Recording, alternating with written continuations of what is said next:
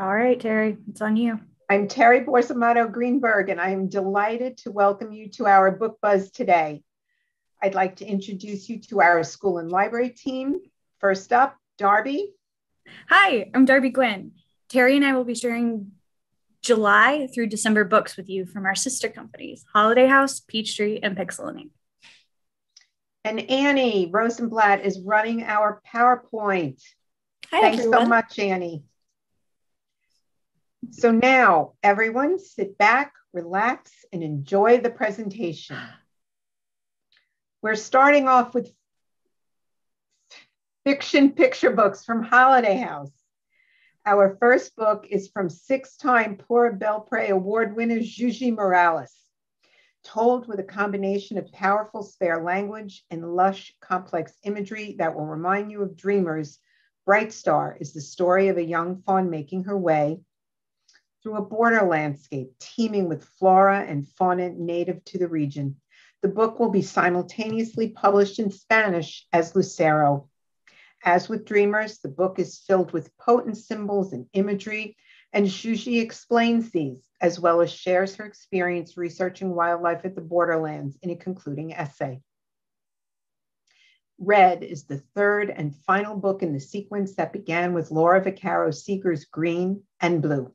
All three books deal with color as an expression of emotion. Red is the color of anger and pain, but also the color of warmth, love, and empathy, all of which can be found in this tender story of a young fox who gets separated from the pack and the many challenges he faces before being reunited with his family. In I Say Please and Thank You, Lift the Flat Manners, Caldecott honoree Rachel Isadora and the very successful Roby Roji have created a fun Lift the Flat book about these simple magic words. This is just right for the very youngest readers to start them on the road to good manners. In Unraveled by debut author artist Leanne Hatch, the more Cole plays with the baby blanket his mama made when he was born, the more it becomes unraveled. Cole decides it is time to give it up, but mama isn't quite ready and repurposes it into something different, a sweater, which makes Cole and his mama very happy. Let's Be Friends, Seamos Amigos is the first of at least two books in our My Friend, Me Amigo series. Renee Coloto Leñez, a teacher in a bilingual kindergarten classroom, has crafted an ingenious story illustrated by Nomar Perez with kid-pleasing art that authentically and naturally uses conversation to introduce children to English and Spanish. The fun friendship story engages children while simple words, short sentences, and a glossary reinforce learning. Everything Joe says in English, Jose says in Spanish. This is perfect for preschoolers, kindergarteners, and first and second graders who are learning to speak or to read English and Spanish. A delightful reading experience for bilingual families. When the adorable green Marty is outed as a Martian, humans shun him until a friend helps him find a place of safety and acceptance at school. This is from Rachel Noble with illustrations by Zoe Abbott. The story's themes of inclusivity, spreading kindness, and building bridges were never more needed than today. Not Little is from debut author Maya Myers and Ezra Jack Keats New Illustrator Award winner Hai Wan Young. Dot may be small, but she's definitely not little. And when a new kid who's even smaller than she is shows up at school and is bullied by a bigger, meaner boy at the lunch table, Dot springs into action. And in doing so, she makes a new friend.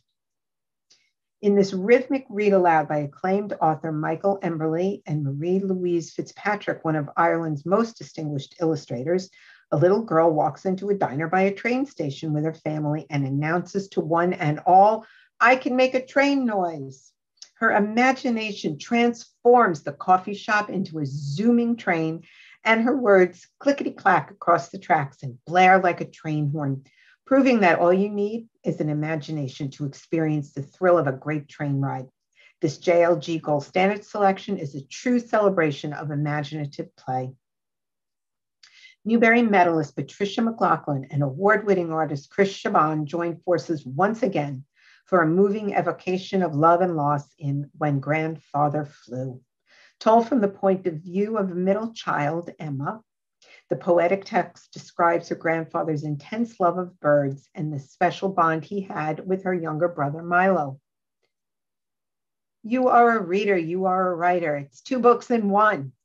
This inspires and encourages children who are learning to read and write. It's filled with ideas for both, as well as how to move on if you get stuck. A true celebration, no matter what reading or writing level you're at. In acclaimed graphic novelist Tom Gall's first picture book for children, inspired by a bedtime story he made up for his daughters, a little wooden robot goes on a quest to find his missing sister for a memorable contemporary bedtime story. The Little Wooden Robot and the Log Princess is a JLG Gold Standard selection. The book explores supportive siblings in a fresh new fairy tale, and we're delighted to welcome the famed New Yorker cover artist to our list. Based on her own childhood as the child of a Latinx mom and a dad from Appalachia, Elizabeth Lilly's Let Me Fix You a Plate is a delicious Own Voices tale of a great road trip to 2 families in rural West Virginia and Florida, and 2 distinct cultures that nevertheless share a common bond, food. Mighty Reader Makes It Great is the second book about the lovable beagle who's a friend to new readers everywhere. By pairing bright comic book style artwork with classroom-approved reading strategies, Will Hillenbrand has created a reading superhero perfect for today's youngsters. It offers just the right tips to help them cope with school-related stress, such as test anxiety, for instance, in a panel format for comics lovers. Chinese Kite Festival is a beautiful companion to Richlow's earlier book, Chinese New Year Colors. Simple bilingual text helps teach children animal names in both English and Chinese, and little ones will learn that butterflies are a sign of love, bees signify hard work, and more through the very simple and accessible back matter. Paired with Richlow's vibrant digital watercolors, this simple and practical introduction to Chinese animal names and symbolism is just irresistible. Author Bob Barner is back. Bob plays the ukulele and other stringed instruments, and he visits schools to read his books and play music. His My Dog Has Fleas, a ukulele misadventure about a ukulele playing dog owner who sings about a group of sad, flea-bitten dogs, is a how-to music book in disguise. It's perfect for groups of kids to sing and play together. Techniques for playing the ukulele are woven into the narrative, and the book even includes sheet music, as well as an online video that will help readers get into the groove. It's a great music book that's perfect for kids who love animal characters.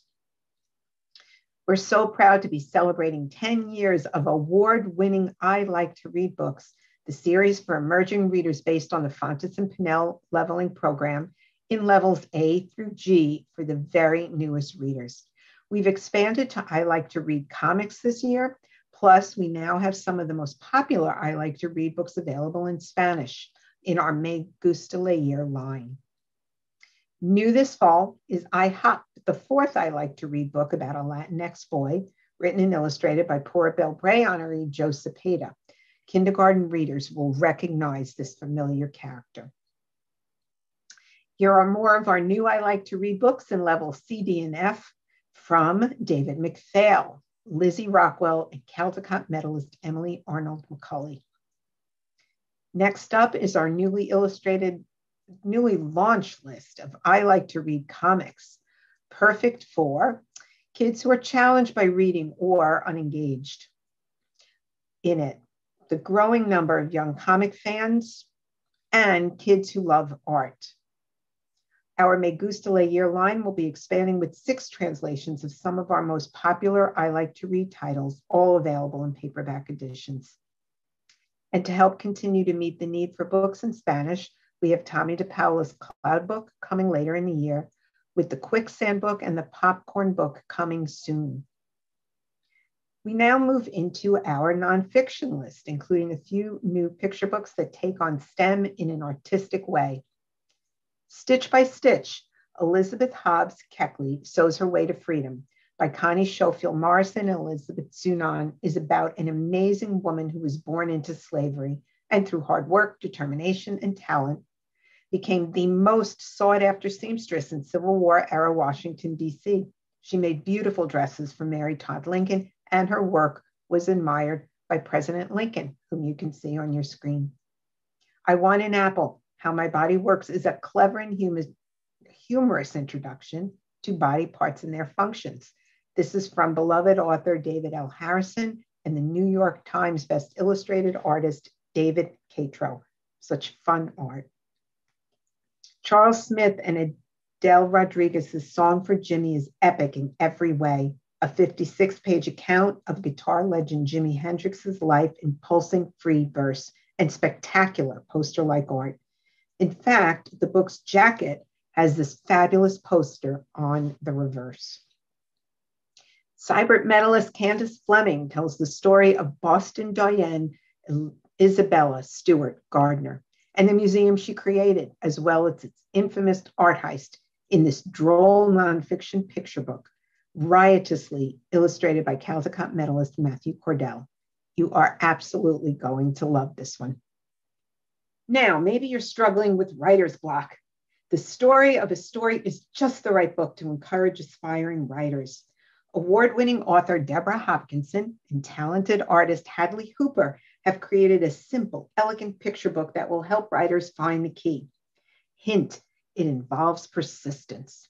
The Story of a Story follows a boy who is just about to give up hope when he sees a little chickadee collecting seeds outside his windows.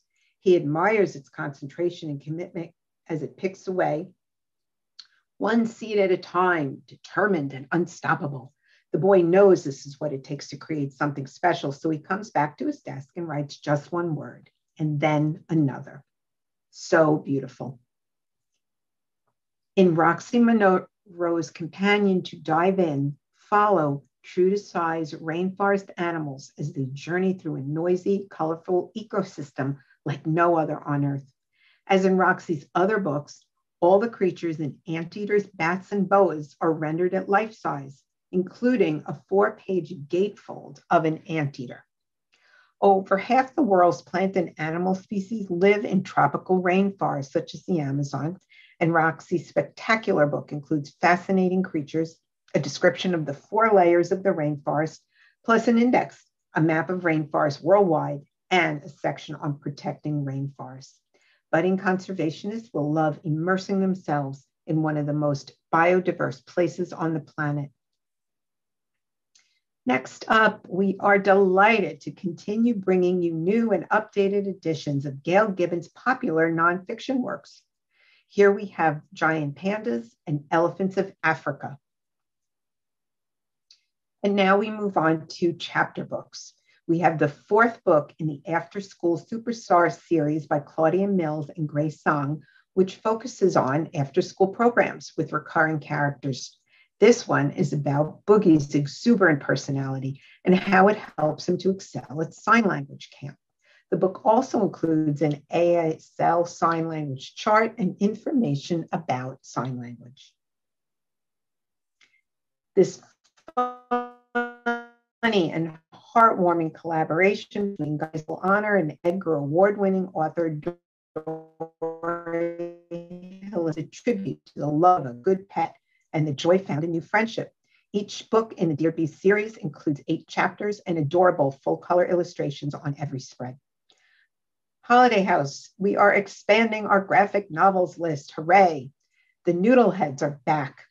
Here they have book 6 in the award-winning series, Noodleheads Do the Impossible. In this funny graphic book by the guy who does The Fly Guy, Ted Arnold, and his friends Martha Hamilton and Mitch Weiss, the Noodlehead brothers want to be famous. So they do the impossible. They walk all the way around the world. Salt Magic is an utterly unique historical graphic novel, Fairy Tale, by Hope Larson, with illustrations by Rebecca Mock, the team that brought us Compass South and Knife's Edge. When a mysterious woman puts a curse on the family, well, it will be up to 12-year-old Von Seal to set things right in an epic journey that will leave her changed forever. But along the way, she'll learn a lot about love and what it means to grow up. Here are just a few of the fabulous advanced quotes that have come in for the book, one of which is from Victoria Ying, author illustrator of City of Secrets. The perfect alchemy of gorgeous illustration and richly imagined story. Cannot wait for this one.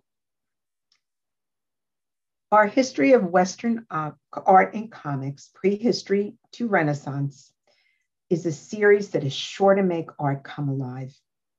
Readers can follow along with a hipster grandpa and his inquisitive children as they learn about artists who dared to break the mold. Book 1 hits shelves in July, and Part 2 follows in October. We're now moving on to novels for older readers. Middle graders are in for a real treat this fall. Beloved author Mary Hamato has written a truly unique series about a kid who's recruited to play interstellar soccer. In Book 1, Game On, Albert is abducted by alien Xenods who want him to be their star striker. Though a series of startling developments occurs, it becomes apparent that winning the World Cup-style tournament is crucial to the future of the planet Xenon, and that someone or something is trying to murder Albert. This book is a thrilling read, full of great sports action and high-octane suspense.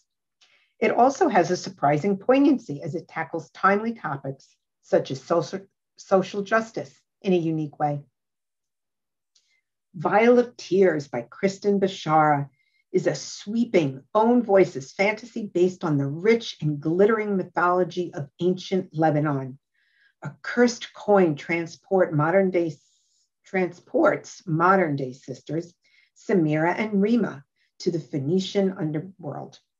To get home and to keep her sisters safe, Sam will have to outwit beautiful shapeshifters, pose as a royal bride, and maybe kill the god of death himself. The Lost Language is the first ever novel in verse by acclaimed author Claudia Mills, in which two best friends try to find a way to save an endangered language and their friendship. It is a beautiful read. Lisa Klein Ransom's trilogy that started with Finding Langston and Leaving Lyman will now be complete with Being Clem. The book opens with Clem's family receiving the devastating news that their father had been killed in the Port Chicago disaster in California. It follows the family as they try to cope with this emotional, psychological, and economic catastrophe. Clem, the joker of the trio of boys, becomes an even more lovable character in this book. Clem's quick sense of humor is an indispensable tool as he navigates challenges and figures out how to carry on his father's legacy while remaining true to himself. In Rachel Takes the Lead, the four friends that were introduced in Ellie Makes Her Move, the first book in the Spyglass Sisterhood series by Marilyn Kay, use the magical spyglass to help introverted Rachel. And now, Tom the Van Wolfzam is back, and so is the werewolf that bit him, in this monstrously funny series about a boy who's dying to fit in. Created by Stephen Banks, an Emmy-nominated writer for SpongeBob, The Adventures of Jimmy Neutron, and CatDog, this hilarious series is illustrated by Mark Fearing with clever cartoon-style art on every spread. Inspired by Chinese mythology and history, The Dream Weavers is an historical, folklore-inspired fantasy adventure from G.Z. Schmidt. Since their parents' strange disappearance several years ago, 12-year-old twins May and Yoon have been raised by their grandfather, who makes the best mooncakes around using a very secret ingredient. Now the siblings must journey through the City of Ashes and visit the Jade Rabbit to save their beloved grandpa. As G.Z. writes in her author's note, this book is a letter to my Chinese roots. How much trouble can three kids and residents of a retirement community stir up? In Ruth Freeman's How to Save a Superhero, readers find out just that when one of the characters is a retired superhero being pursued by villains. The answer is, you wouldn't believe how much. In JD in 5 Dimensions, JD travels through the fourth dimension to complete special missions. But are these missions actually making the world a better place? Or are they carrying out someone else's agenda? The Investigation Bureau meets a rival for preteens in this brilliant girl-powered book by Diane K. Salerni, author of Eleanor Alice and the Roosevelt Ghost, that questions the limits of our universe and free will. In this follow-up to Out to Get You, author Josh Allen has 13 brilliant new stories that take the ordinary and turn it into the extraordinary. There's no blood, there's no gore, no monsters. Instead, there is hostile oatmeal. There are threatening jesters, a snowman that doesn't melt, and porcelain dolls that aren't quite right. Accompanied by Sarah J. Coleman's eerie illustrations, this spine-chilling collection is right in line with perennial spooky favorites like Scary Stories to Tell in the Dark and Goosebumps. And Only If You Dare has a glow in the dark cover. The Bear House by the award-winning Megan McIsaac is the first entry in a new middle grade fantasy series set in a gritty medieval world where the ruling houses are based on the constellations. This is a richly imagined and lightning-fast fantasy series that our editor describes as Game of Thrones for kids. And now I'm turning this over to Darby. We are delighted to present the Peachtree upcoming fall list. And we're going to start off with 2 board books for the very youngest readers. Curious About Fish is the 4th in the new Discovering Nature board book series from Catherine and John Sill. And from award-winning author-illustrator Susan Stockdale comes Spectacular Spots, Magnificas Manchas, a bilingual board book with engaging rhymes and bright, bold imagery. Both are perfect for the budding nature lover. Hey, A Colorful Mystery is the 2nd book by Ezra Jack Keats' new Illustrator Honor award-winning Kate Reed. In this story, a tiny pink fish looking to play accidentally scares a nearby fish, which then starts a rumor that there is something very large, very scary, very threatening hiding out there in the ocean, and it only snowballs from there. Kids will learn about the variety of colors as well as sea creatures as readers get pulled into a fun mystery about a rumor spiraling out of control, which also ties into timely themes of discerning speculations and misinformation in a lighthearted way. The book also features the bold and vibrant collage artwork and entertaining story tension that Kate was known for in her debut book, One Fox. Stanley's Library. This 10th Stanley picture book is an homage to libraries and all the work librarians do to help their community.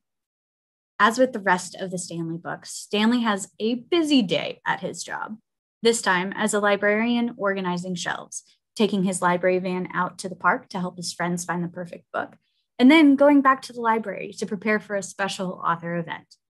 Fans and friends of Stanley will recognize the familiar routine while seeing him in a new occupation with new vehicles, library carts, and a library van, and will find humorous details in the artwork, like an entire shelf dedicated to cheese books. Speaking of 10th books, I'm thrilled to present the 10th title in the award-winning About Habitat series, Tundras. Catherine Sill starts us off with a simple definition. Tundras are cold, dry areas with no trees. But there is plenty of life that thrives in this special environment. From pikas to Arctic foxes to caribou and snowy owls, there's so much to explore in these detailed paintings by John Sill, revealing how diverse and colorful this chilly environment really can be.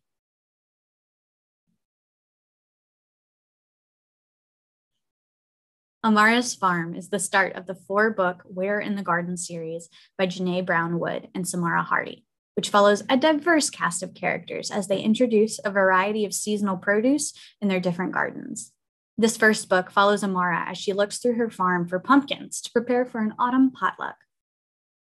Using inductive reasoning based on the characteristics of the various fall plants that Amara comes across, the book is great for food identification, as well as showing the different parts of fruits and vegetables, while also teaching what produce grows in which seasons.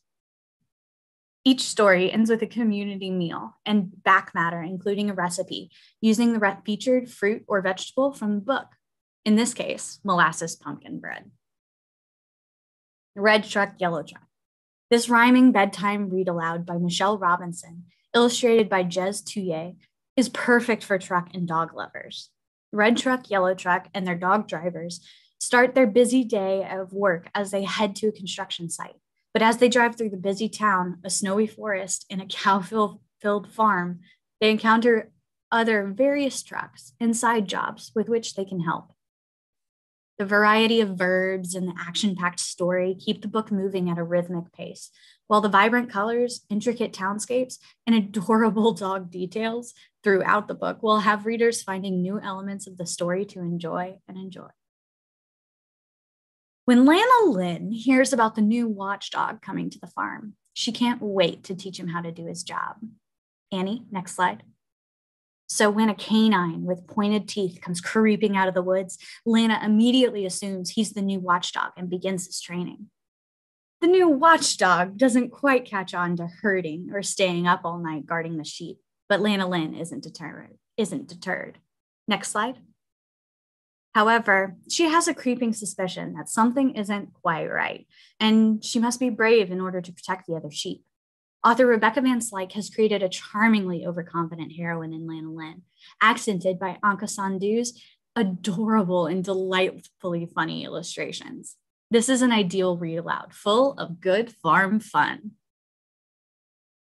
The Littlest Yak is a rollicking story all about celebrating being just the way you are, even if it's small, from debut author Lou Fraser.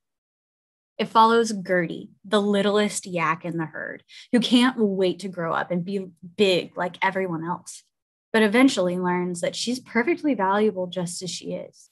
This entertaining, rhyming story is beautifully complemented by humorous illustrations of expressive yaks in their wintry environment and has the feel of a new instant classic.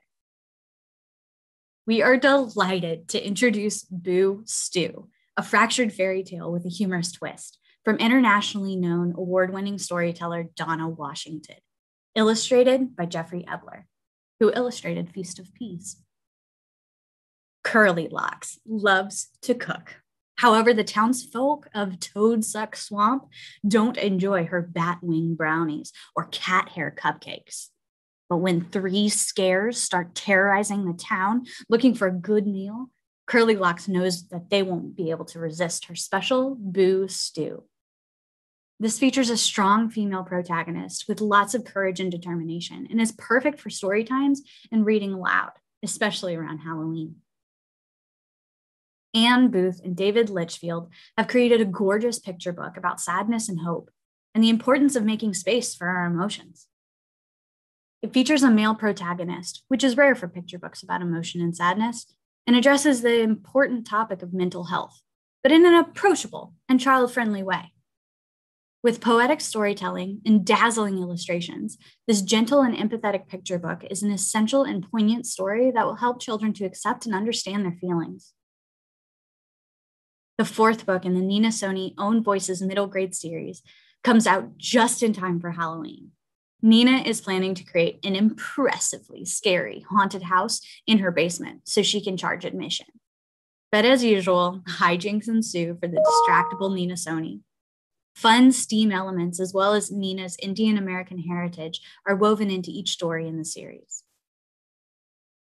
This year, we are celebrating the 25th anniversary of Fred Bowen's award-winning sports story middle grade series, Soccer Trophy Mystery, which features a new mystery storyline, also focuses on girls in sports as the protagonists investigate what happened to a missing soccer trophy that was stolen over 40 years ago. As with the rest of the books in the series, Bowen weaves in a real sports story, this time about a World Cup trophy that was stolen and never recovered. In addition to providing fun sports action, this book is also great for character education, both on and off the field. In Now You Say Yes, we have the newest novel by Grammy Award-winning storyteller and author Bill Harley. After her foster mother dies suddenly, 15-year-old Mari is determined not to go back into the foster care system. So she takes her younger stepbrother, Connor, who is autistic and drives from LA to New England to see if their grandmother will take them in. On the way, with an important stop in Missouri to catch the solar eclipse, which Connor is obsessed with, Mari learns about the inner workings of her brother's mind and about her connections to him and to the world. This is a touching coming-of-age story about loss, grief, and an unforgettable road trip adventure filled with plenty of heart, humor, and music. Bill consulted with therapists in the foster care system, as well as nationally known scholar and expert in the autism spectrum disorder field, to ensure that representation of his characters was accurate. Bill's own cross-country road trip during the 2017 solar eclipse also helped inspire the story. And our new YA for the season is the follow-up to Rebecca Elliott's Pretty Funny for a Girl. In Pretty Rude for a Girl, budding comedian Hayla has started her own comedy YouTube channel. And when things in her life start going haywire, she decides to vent to her online audience until her friends and family discover her videos ranting about them, which causes even more drama in her already complicated life. This is an entertaining, binge-worthy read full of cringy moments, unforgettable characters, realistic relationships, and plenty of humor. Pixel and Ink, our series-only sister company for ages 3 to 13, launched just 1 year ago with the middle-grade graphic novel Black Sand Beach by Richard Fairgray. And we are delighted to bring you a brand new series for slightly younger readers by Richard and Lucy Campagnola. Cardboardia is for 3rd to 5th graders, in which 4 friends are transported through a cardboard box to a magical land where everything is made from paper or cardboard. Cardboardia is a fantastical and dangerous adventure that celebrates art and creativity. Carlton Crumple, Creature Catcher, Reptoids from Space continues our wacky monsters and fast food series by David Fremont. When space creatures land on Earth, Carlton and the gang use their wits and a mini-mart to save the day. Enthusiasm for these adorable sisters and their tiny house life continue to grow. In the 5th Twig and Turtle book by Jennifer Richard Jacobson, it's time for teamwork as they tackle the highs and lows of starting their own business. Launching this summer, Trillium Sisters is a new chapter book series about 3 sisters with mysterious origins who discover that they have superpowers and use them to solve problems around them and protect their mountain home. Books 1 and 2 will pub this summer, and the 3rd book will hit shelves in the fall. Our tween series, The Infamous Frankie Lord, continues with book 2, Going Wild.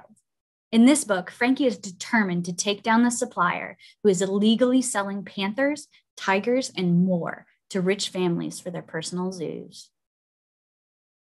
Thank you so much for joining us. And please be sure to visit us online and sign up for our e-newsletter so we can stay in touch throughout the year. Thank you so much for listening.